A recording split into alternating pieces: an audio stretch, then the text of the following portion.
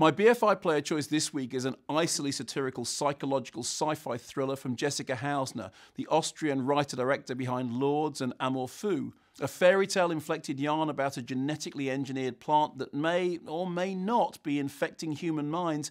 It's described by its creator as a parable about what is strange within ourselves. Little Joe. The first mood-lifting, antidepressant, happy plant.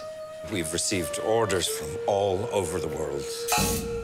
I just wanted to say that I feel really proud to be working with you. Look what I have for you. What do you say we call him Little Joe? You have to take good care of it. Keep it warm. Talk to it. It needs attention. What's so special about it? It makes you happy.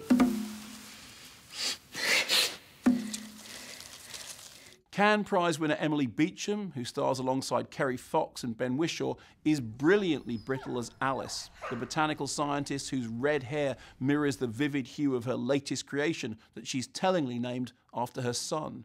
Designed to make its owner happy, Little Joe's mood-lifting smell triggers the production of oxytocin, the mother hormone that will make you love this plant like your own child. But what if Little Joe wants children of its own? In a world in which the reproductive urge is what gives every living being meaning, could this deliberately sterile plant be turning human heads to its own ends, albeit imperceptibly?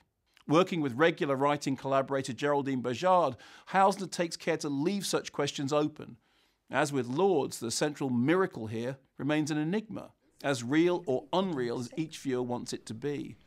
From the sedate swirl of an overhead surveillance camera to the elegant glides and eerily creeping slow zooms of key dialogue scenes, Martin Geslach's cinematography has an almost Kubrickian choreography, mesmerising the viewer with what they can see while taunting them with what they can't.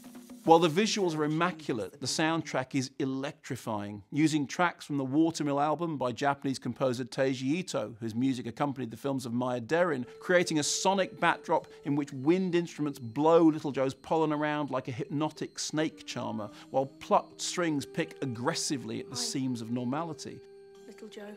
Now, for some, Little Joe may seem too sterile to engage emotionally, but I found it glassily unsettling, even more so on second viewing. Inhale at your peril. Good night, Little Joe.